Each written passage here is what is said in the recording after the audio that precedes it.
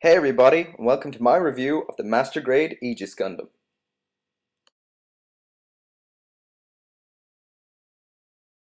So here I'll be looking at the mobile suit itself without its weapons and equipment. The new Master Grade Seed kits look great, and the Aegis is no exception. The first thing you'll notice straight away is the color scheme, which is dominated mainly by a striking reddish pink.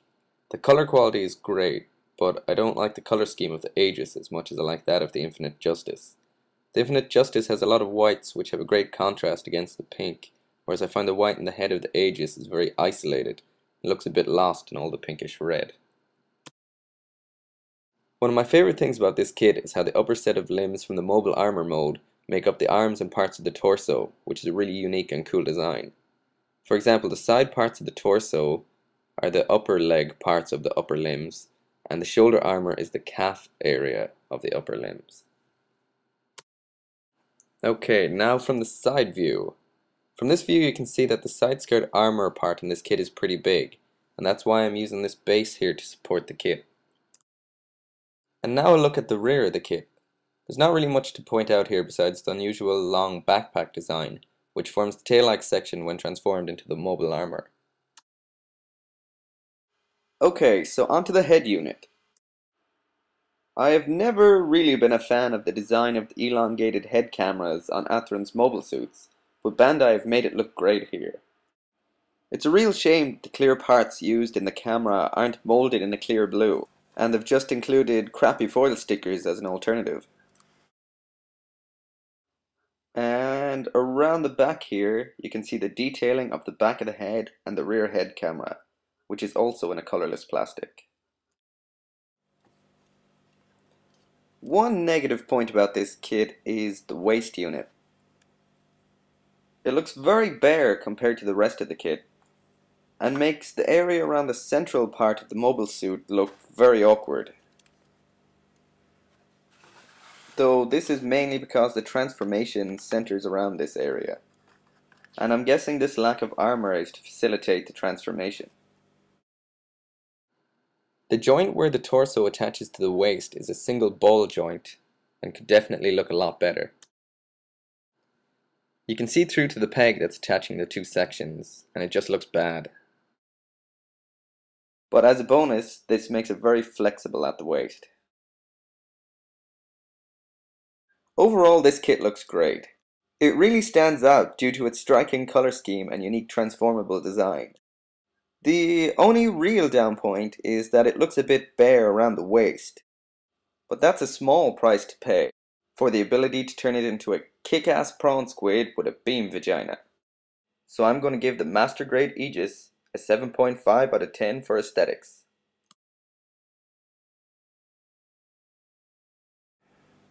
Okay, so now onto quality. First I'm going to talk about the plastic in this kit. As with the rest of the new Seed kits, the plastic quality here is top notch. The color is very vivid and is true to the anime. Maybe it could be a bit darker, but I think it looks great.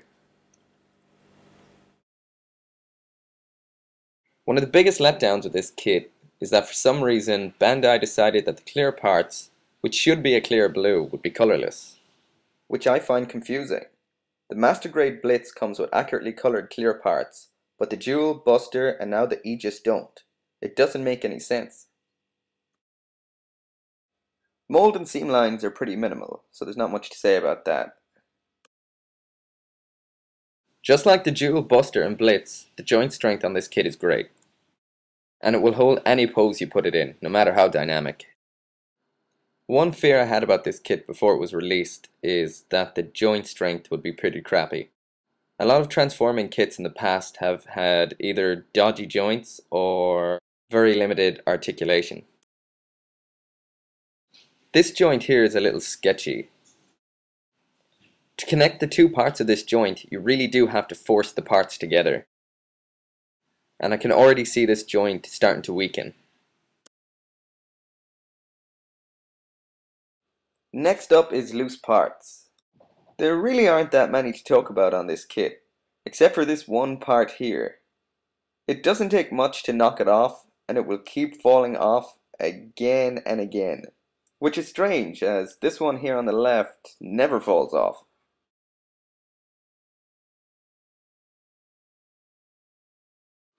The colors are great, the joints are strong, and the kit is very solid. However, the negative aspects are that the waist joint could be better, the colorless clear parts, and the loose side skirt. So I'm going to give the Master Grade Aegis a solid 8 out of 10 for quality.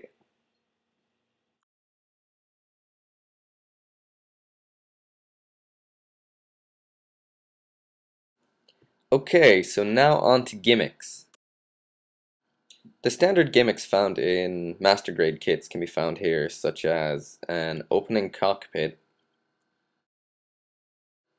This isn't the most detailed or interesting looking cockpit, but given that this is a transforming Gundam, I think it's pretty good.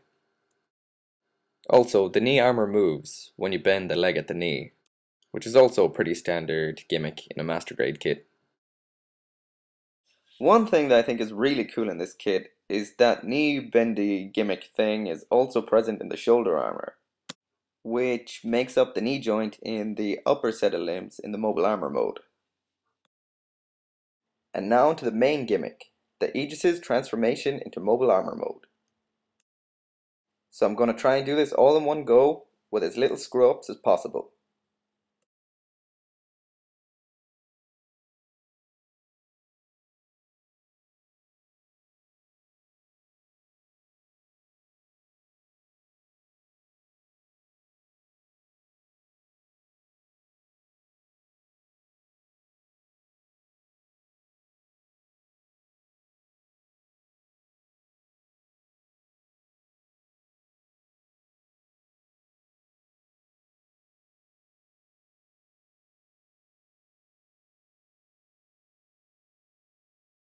And this is the mobile armor mode.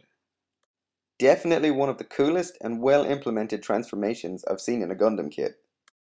So for gimmicks, I have to give the Master Grade Aegis Gundam a massive 9 out of 10 for having an amazing transformation that both looks awesome and doesn't negatively affect the articulation or stability of the mobile suit mode.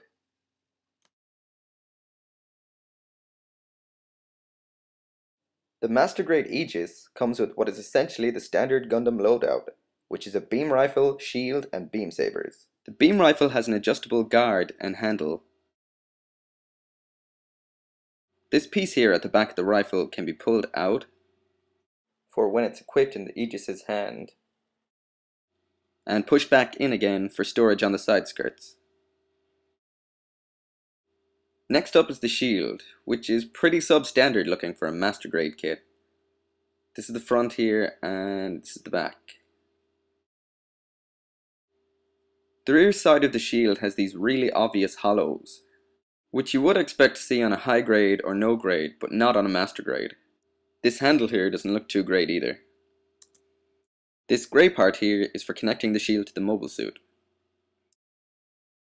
And using this slot here, you can attach the beam rifle to the shield.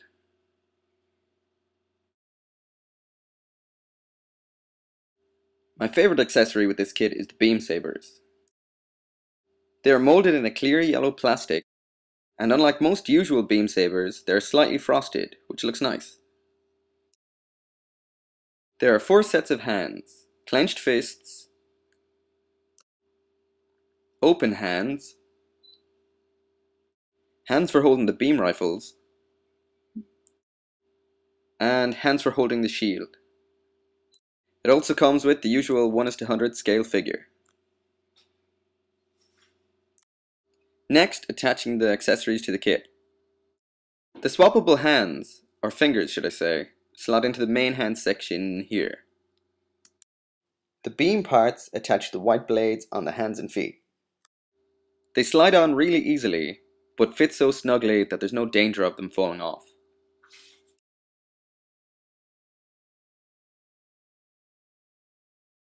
The rifle attaches by folding in the handle and the guard, and it connects to the side skirt here. The shield connects using this grey piece here. The longer part is for connecting it to the side skirt, and the shorter part is for connecting it to the forearm. I'm going to give the Master Grade Aegis Gundam a 7 out of 10 for accessories. The shield looks subpar for a Master Grade, but the beam sabers look awesome. There are also no extras such as a base or LEDs.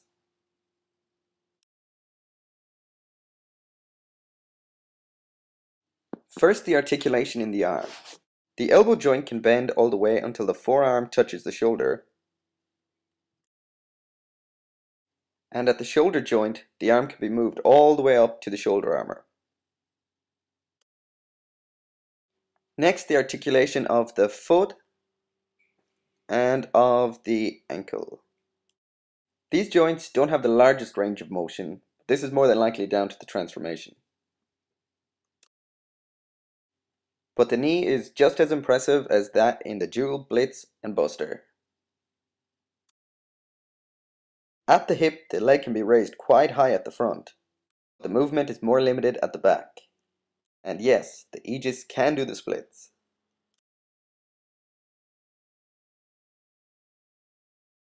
Articulation at the neck is good, and the head doesn't get blocked or catch on anything. And as there's not much armor at the waist, and the joint is a simple ball joint, the articulation at the waist is amazing, especially when bending towards the front. The articulation here is fantastic, and is additionally impressive when you consider that this is a transforming kit. But due to the narrow range of motion at the ankles, wide ground stances are limited. I give the Aegis Gundam an 8 out of 10 for articulation and posability.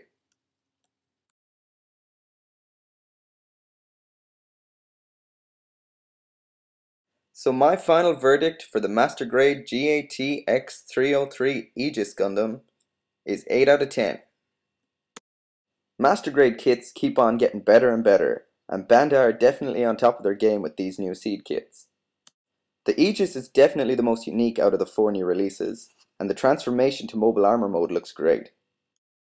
It's definitely a must-buy for any Seed fans, and even if you're not, I'd highly recommend it. So, thanks for watching, and make sure to subscribe, like, and leave a comment. I'll be reviewing all of the original 5 Seed Gundams later, as well as the new Master Grade H2 Dark Hound, which will be released later this month. Also, check out the link in the video description below for more pictures and a written review.